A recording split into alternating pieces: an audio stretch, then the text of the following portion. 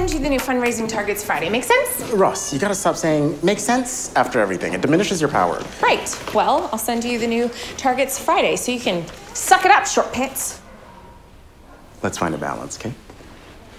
Hey, one more thing. If I were to ask you for drinks... I would, but I promise you we do F45. Hugh says it's better than sex, but how's that supposed to make me feel? No, I meant hypothetically. Oh. I mean, you're fun, but I really just came by for the update and to steal Post-its. I'm probably overthinking this, but Laura and I had a really fun time the other night, but when I asked her to hang out this week, she seemed very hesitant. That woman speaks. She has literally never said hello to me. I saw her say hello to you yesterday. Oh. Maybe I'm the one who never says hello? I just thought we connected.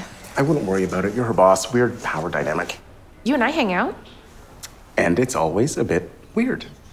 Besides, Laura doesn't really strike me as a gal's gal. What? She loves Little Women. Exactly. When the bad skater burns the old one's books, def not a gal's gal. It was just the first time since moving here that I thought I actually had a fun night. And you'll have those nights again, but you can't force it. I mean, how many weeks ago was this? It was last night. Wow. Yeah, I'll give it some time. Yeah.